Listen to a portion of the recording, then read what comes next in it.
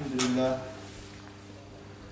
لله نحمده ونستعينه ونستغفره ونؤمن به ونتوكل عليه ونعوذ بالله من شرور أنفسنا ومن سيئات أعمالنا من يهده الله فلا مضل له ومن يضلل فلا هادي له ونشهد أن لا إله إلا الله وحده لا شريك له ونشهد أن سيدنا وحبيبنا ومرشدنا محمدا عبده ورسوله اللهم صل على محمد وعلى آل محمد كما صليت على إبراهيم وعلى آل إبراهيم إنك حميد مجيد اللهم بارك على محمد وعلى آل محمد كما باركت على إبراهيم وعلى آل إبراهيم إنك حميد مجيد أما بعد فأعوذ بالله من الشيطان الرجيم بسم الله الرحمن الرحيم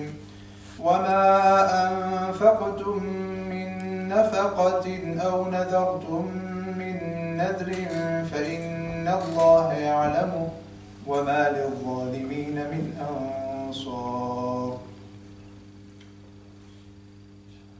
All praise is due to Allah subhanahu wa ta'ala, our creator, our sustainer. The one who gave us life, the one who will give us death, and the one who will resurrect us on the day of judgment and give us our just recompense, our just reward, good or bad. May Allah enter us into Jannatul Firdaus. Allah ta'ala has blessed us in many ways. He has given us Iman, the greatest thing we could possibly ask for. And then He made us from the Ummah of Muhammad sallallahu alayhi wa sallam, the best of all the prophets. And then He gave us the tawfiq to live our lives as much as possible in accordance with His commandments. And so He called us into His house. And we are sat in His house, gathered so that we might listen to His words, the kalam of Allah, the speech of Allah, the Qur'an. And it is Allah that we ask that He gives us the ability to take whatever lessons we can and to put them into our lives. Now we've been hearing from Surah Al-Baqarah, the Surah of the cow. This is the longest chapter of the Qur'an, and we know that it was revealed in Medina Munawwara during the beginning time of the Prophet ﷺ's stay in Medina Munawwara.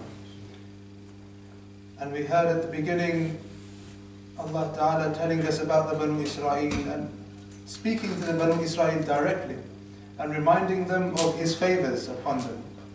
And not only upon them, but upon their forefathers.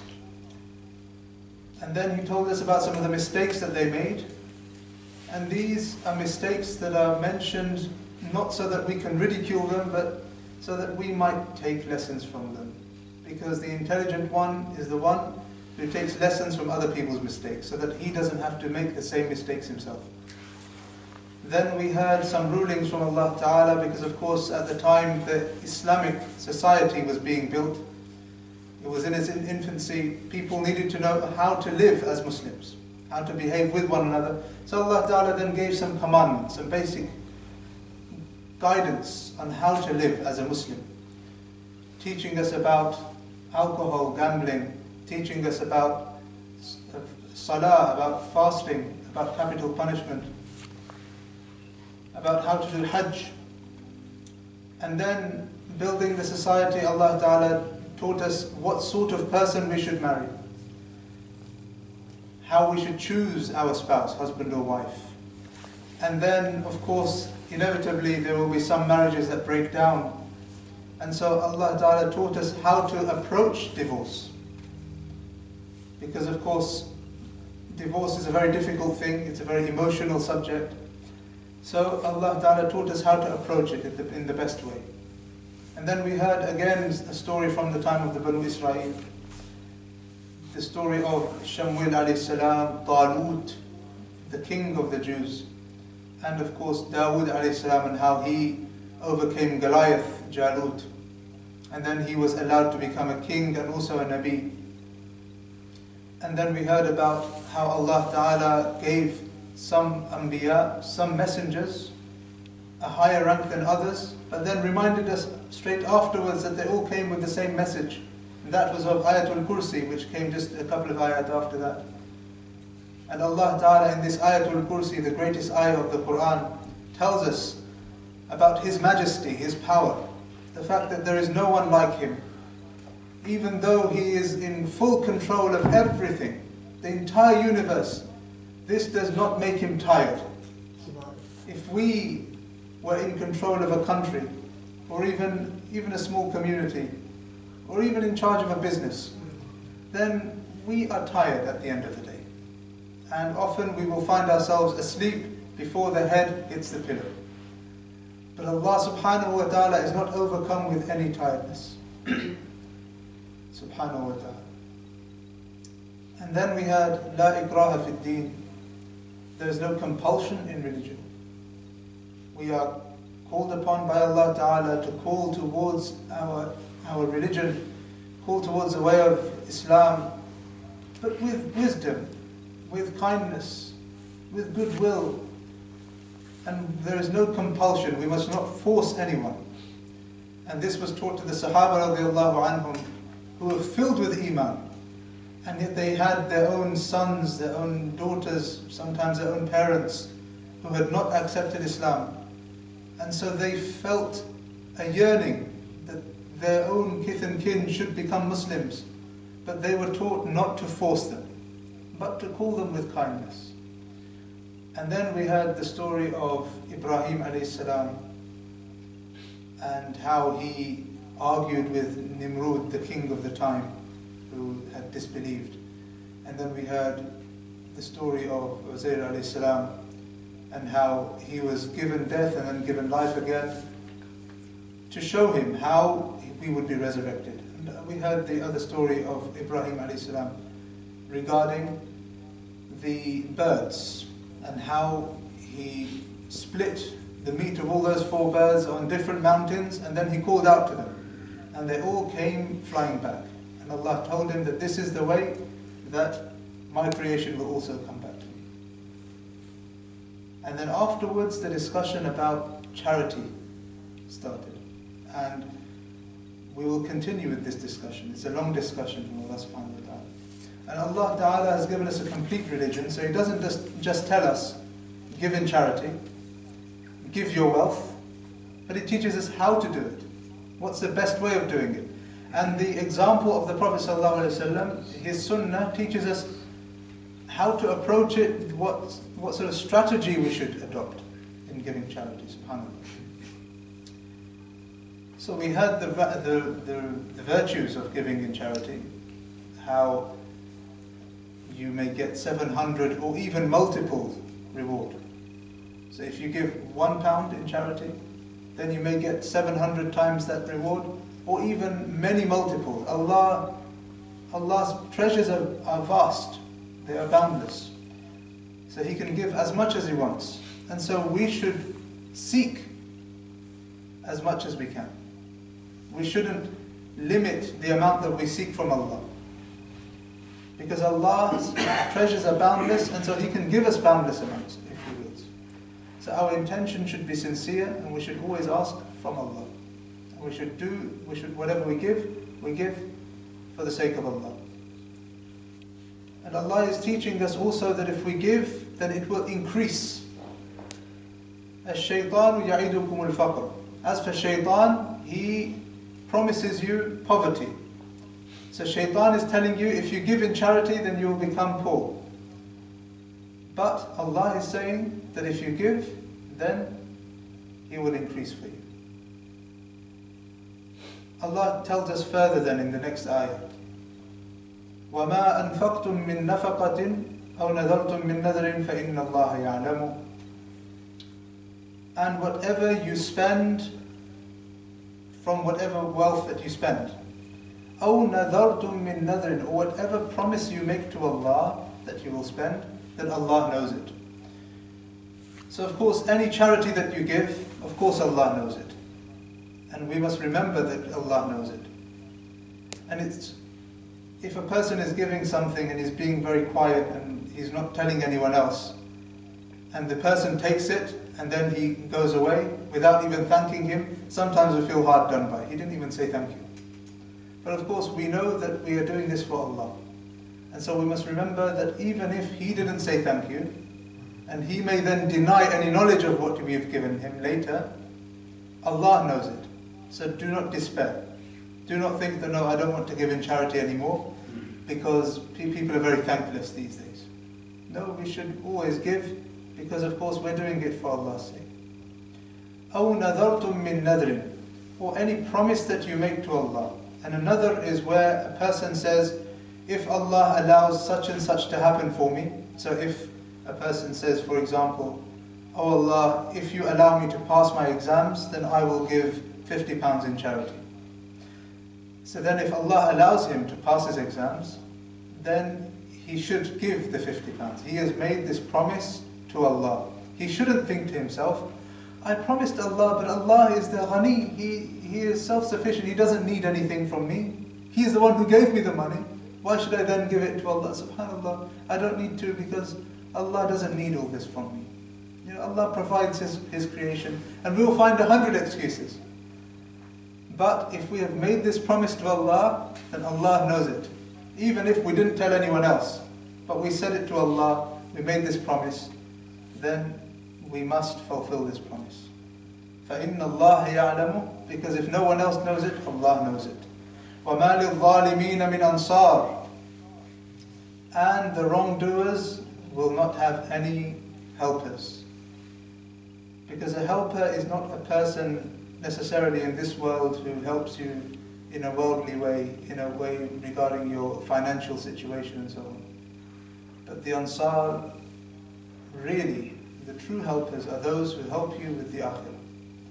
Those people, if you look at the Ansar of Medina Munawwara, they did it because of their love for the Prophet ﷺ, because of their love for the deen.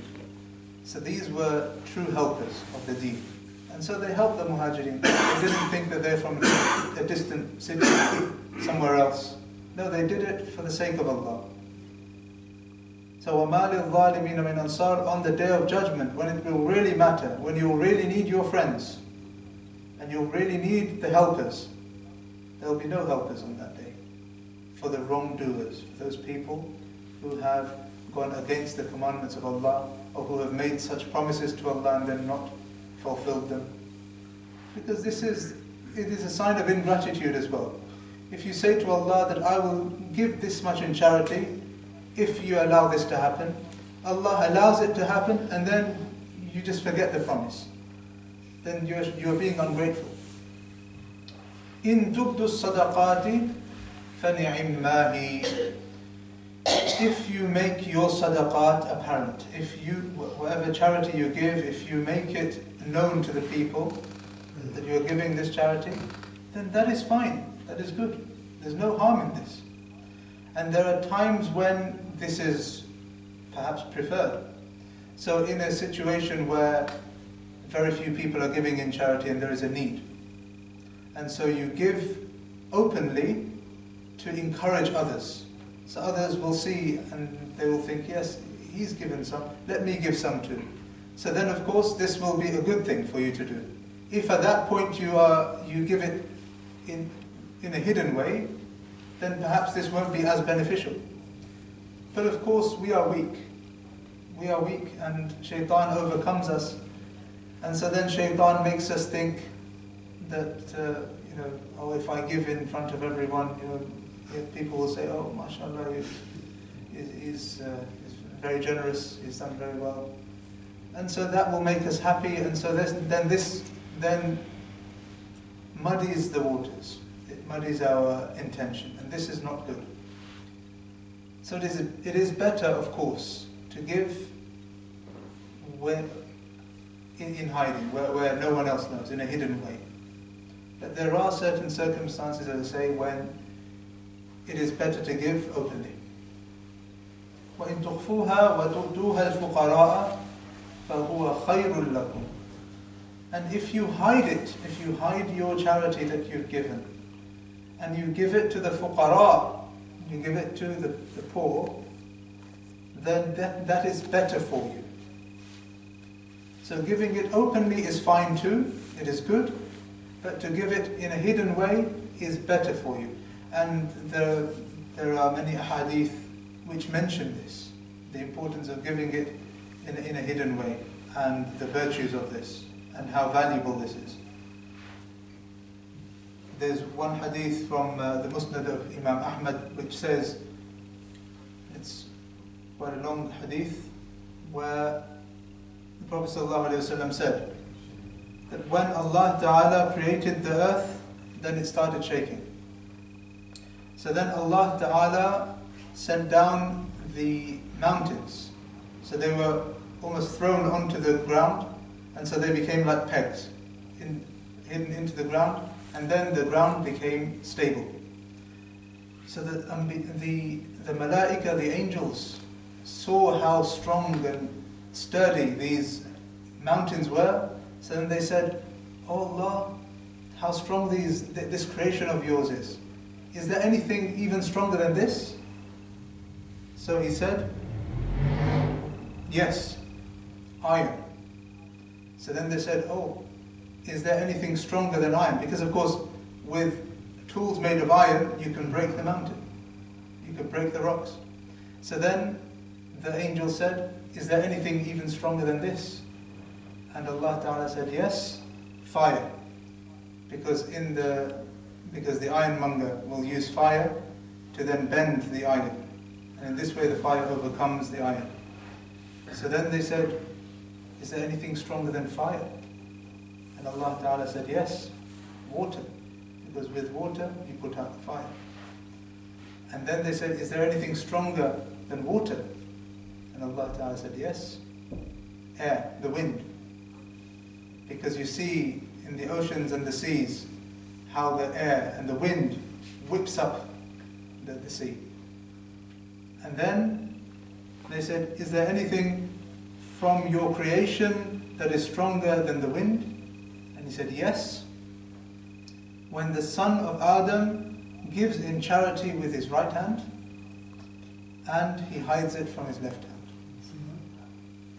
Imagine the value of giving in charity in a hidden way where no one else knows, because this is the height of sincerity, where you're only doing it for Allah's sake, no one else knows. And we see in the hadith also that صدقة السر تطفئ غضب الرب. If you were to think that the anger of the Rabb, Allah subhanahu wa ta'ala, is like a fire, then a hidden sadaqah puts out that fire. And then there's a very famous story of that person who once decided that I want to give in charity. So he went out in the dead of the night and he gave it to someone. He didn't see who it was, but he put it into that person's hand, whatever amount that he wanted to give, and then he went off. And in the morning, people started talking in that community that how odd it is that someone gave some charity to that prostitute. So then this man heard this and he thought, "Oh, this is someone who indulges in evil actions, and subhanallah, oh Allah, forgive me for this, I did it for your sake. Okay, tonight I'll definitely give in charity properly." So again, he went in the middle of the night, he found someone else, put it in his hand, his or her hand, and then he left. And then again, the next morning, he heard the people saying, "Oh, how odd it is, someone gave charity to this very rich man." So he thought, "Ya Allah, I want to give in charity, I want to please you, what should I do here?" And so he made another promise that I will definitely go tonight and give charity properly. So he went again that night, and he gave it in someone's hand. In the dead of the night, he didn't know who it was, and then he came back home. And then the next day he heard that the people saying, "How odd it is that someone gave charity to that known robber." So then he said, "Ya Allah, you are most pure of all faults, I've tried my best, Ya Allah." And then someone came to him, perhaps an angel, Allah knows best, and said to him that whatever you have given, it has been accepted. And it is possible that through the barakah of what you gave to the prostitute, she may then go back and repent to Allah Ta'ala. Through the barakah of giving it to that rich man, he may then think that if someone is giving to me, I should perhaps spend from my wealth in the path of Allah. And regarding the robber, he may also think that I am robbing other people, and of course if Allah wants to give, then He gives it to me without me having to rob anyone. So because of this, that person also might repent from his sin. So there is much blessing, there is much reward in giving in charity. There's no question. وَإِن تُخْفُوهَا وَتُؤْتُوهَا الْفُقَرَاءَ فَهُوَ خَيْرٌ لَكُمْ وَيُكَفِّرُ عَنْكُم مِّن سَيِّئَاتِكُمْ, and He will wipe away your sins. So if you do this, if you give in charity, whether it's openly or secretly, then He will wipe away your sins. So sadaqah wipes away sins. Now there are two ways of looking at this ayah. One way is to say that this, where Allah is saying, and Allah will wipe away your sins, this is in relation to both giving openly and secretly. Or it could be in relation to the last bit where Allah said, and if you give secretly, then this is better for you and Allah will wipe away your sins. This has been left open, and so we should leave it open. That whoever gives in charity, openly or in a hidden way, then Allah will wipe away their sins. Allahu bima ta'amaluna khabir, and Allah knows that which you do. Allah is reminding us here. In the very next ayah, if you remember in the last ayah, Allah said, فَإِنَّ اللَّهَ يَعْلَمُ, and Allah knows it. He knows what you have given. He knows what promises you have made to Allah. And Allah is reminding us here also, وَاللَّهُ بِمَا تَعْمَلُونَ خَبِيرٌ, and Allah knows that which you do. So reminding us that we don't need to show anyone else, because Allah knows what you're giving in charity. So you don't need to show anyone. لَيْسَ عَلَيْكَ هُدَاهُمْ وَلَكِنَّ اللَّهَ يَهْدِي مَن يَشَاءُ. If you recall the ayah that was mentioned previously, لَا إِكْرَاهَ فِي الدِّينِ, there is no compulsion in religion. Here Allah Ta'ala once again tells us that to give guidance is not upon you. It is not for you to give guidance. Allah is the one who gives guidance. وَلَكِنَّ اللَّهَ يَهْدِي مَن يَشَاءُ, and Allah is the one who guides whomsoever He wants. And we know that the Prophet ﷺ used to be very saddened whenever he gave someone the invitation to Islam and that person didn't accept. And he would worry about it all the time. And so Allah Ta'ala even says, لَعَلَّكَ بَاخِعٌ نَفْسَكَ أَنْ لَا يَكُونُ مُؤْمِنِينَ, that it is very close that you will harm yourself, you will destroy yourself out of worry because they don't accept and they don't become mu'mineen. But this is not for us. وَمَا عَلَيْنَا إِلَّا الْبَلَاغُ الْمُبِينَ. It is only upon us to openly pass on the message. Then, of course, guidance comes from Allah. And there are many different ways of passing on the message. And we should do it with wisdom, with goodwill. Allah says in the Qur'an, أُدْعُوا إِلَى سَبِيلِ رَبِّكَ بِالْحِكْمَةِ, call towards the way of your Lord with hikmah, with wisdom. Elsewhere in the Qur'an He says, قُلْ هَذِهِ سَبِيلِي أَدْعُوا إِلَى اللَّهِ عَلَى بَصِيرًا. Say that this is my path, I call towards Allah. عَلَى بَصِيرًا, with insight, with wisdom. أَنَا وَمَنِ اتَّبَعْنِي, not only me, the Prophet ﷺ is saying, not only me, but also those people who are following me. So this is the way that we do this. If we are calling anyone towards Allah, we do it with wisdom, with kindness. If we are harsh straight away, then the people will run away from us. وَلَوْ كُنْتَ فَضًّا غَلِيظَ الْقَلْبِ لَانْفَضُّوا مِنْ حَوْلِكَ, as Allah says regarding the Prophet ﷺ to him, that if you were very strict and very harsh and hard-hearted, then they would have run away from you, the Sahaba. But of course, they loved him dearly. They loved him more than anything else. What was it about him? It was his nature, the way that he brought them in, the love that he showed them. So then they reciprocated. وَمَا تُنْفِقُوا مِنْ خَيْرٍ فَلِأَنفُسِكُمْ. And whatever you spend in goodness, then this is for you. So once again, if a person thinks that he is giving in charity and so he will become poor, this is not true. Because if anything, he is doing it for himself. He is not doing anyone any favors. By giving in charity to the person, to the recipient, that person may benefit there. But of course, if you didn't give it to him, Allah was going to give it to him in some other way, through another means. We are not needed by Allah to give this, to give whatever it is to that person. But Allah has chosen to use us as a means. And so we should be grateful for this. And of course, when we give in the path of Allah, then we are doing it for ourselves, it is for our own benefit. وَمَا تُنْفِقُونَ إِلَّا ابْتِغَاءَ وَجْهِ اللَّهِ. And whatever you spend, it is only for the sake of Allah.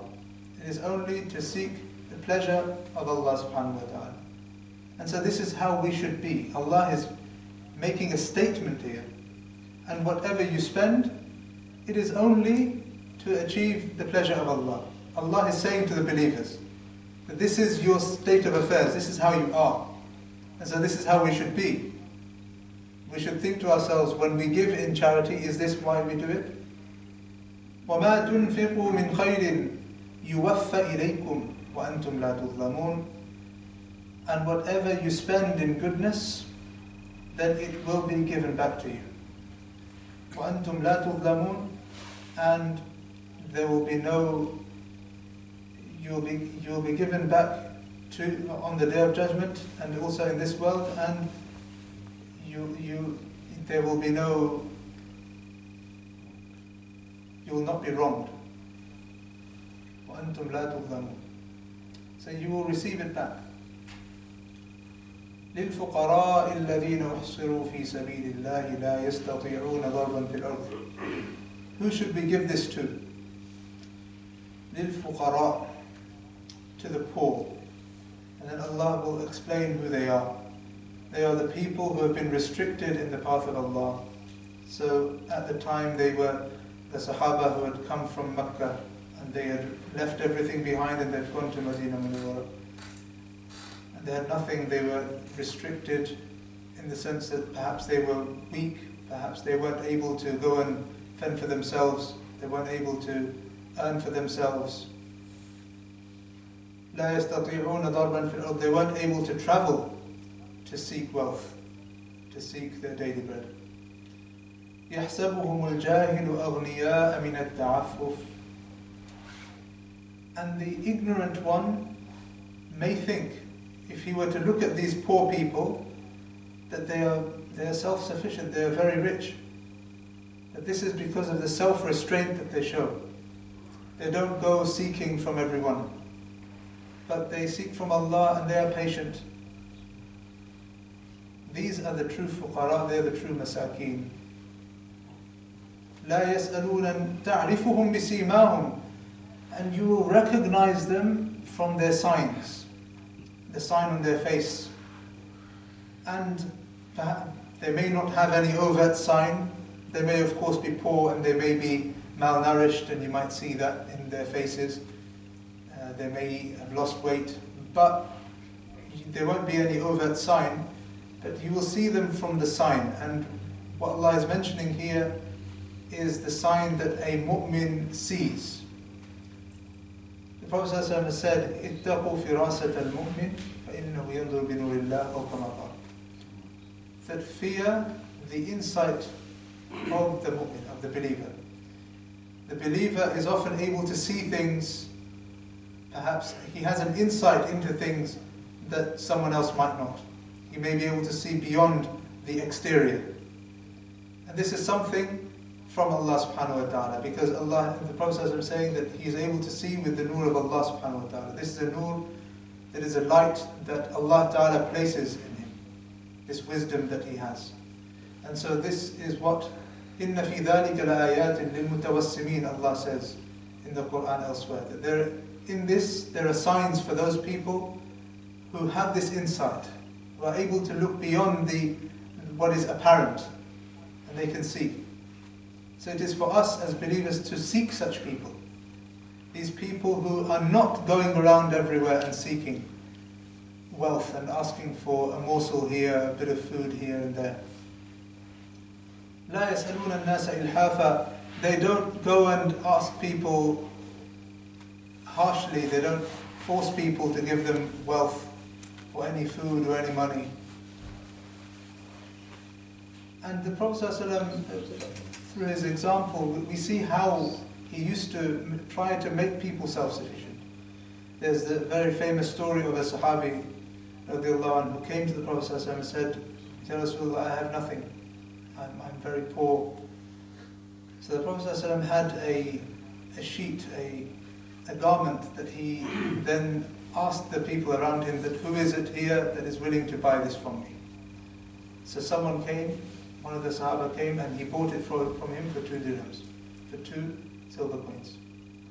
So then the Prophet ﷺ said to this man that take these 2 dirhams, take one of them and spend it on your family for your immediate needs. Take this other one and go and buy an axe. So then he went and got the metal for the axe and the wood, and the Prophet ﷺ himself then took the wood and put it into the metal of the axe, the iron of the axe, and then he said, go and chop some trees, get some wood, and then sell it. And then from that, spend on your family and then try and save as well. And don't come back to me in less than 15 days. So then, 15 days later, he comes and, subhanAllah, Allah Ta'ala had blessed him. And the Prophet ﷺ said to him, this is better for you than to seek from people. Because people may give or they may not give. And so what the Prophet ﷺ taught him was self-respect and self-sufficiency. And this is perhaps the way that we should also approach our charity. We shouldn't simply be giving here and there, but we should perhaps have a strategy. Look at what we're doing with this money so that we can make people self-sufficient, so that then they don't need to seek charity anymore. وَمَا تُنْفِقُوا مِنْ خَيْرٍ. Again, Allah is saying, وَمَا تُنْفِقُوا مِنْ خَيْرٍ. And whatever you spend out of goodness, فَإِنَّ اللَّهَ بِهِ عَلِيمٌ. So Allah knows it. He is all knowledgeable about anything that you spend out of goodness. And in the next ayah, Allah Ta'ala says, and we see that there is one Sahabi who mentioned that Ali radiallahu anh had 4 dirhams. He spent one during the day, he spent one at night. He spent one openly, and he spent one in a hidden way. So regarding this, it is said by the Sahabi that this ayah came, الَّذِينَ يُنْفِقُونَ أَمْوَالَهُمْ. As for those people who spend their wealth, بِاللَّيْلِ, at night, وَالنَّهَارِ, and during the day, سِرًّا, in a hidden way, وَعَلَانِيَةً, and openly, فَلَهُمْ أَجْرُهُمْ عِنْدَ رَبِّهِمْ. So for them there will be their reward with their Lord. For them will be their reward with their Lord, with Allah Ta'ala. And this tells us that we don't need anyone else's reward. We don't need anyone else's praise. The reward of Allah is sufficient. It is more than enough for us. وَلَا خَوْفٌ عَلَيْهِمْ وَلَا هُمْ يَحْزَنُونَ. Of course, a person may think that I need reward in this world and in the hereafter. What will happen to me on the Day of Judgment? What will happen to me in this world? If I give in charity, will I become poor? Will I then become needy? And then we have these fears. So Allah is saying, وَلَا خَوْفٌ عَلَيْهِمْ. There is no fear upon such people who give in these 4 ways. During the day, during the night, openly and in a hidden way. There's no fear upon them of poverty. وَلَا هُمْ يَحْزَنُونَ. And they will not be sad on that day when there will be many people who are sad, on the Day of Judgment. and they will not be sad, and they will not regret what they gave, because they will see the reward on that day. So may Allah Ta'ala make us from amongst those who give in charity, and those who spend in His path only for His pleasure. May Allah make us from amongst those people who spend during the day, during the night, openly and in a hidden way, so that we might achieve our reward with Him, and we might find ourselves with no fear and of course no grief on that day, on the Day of Judgment. SubhanAllah.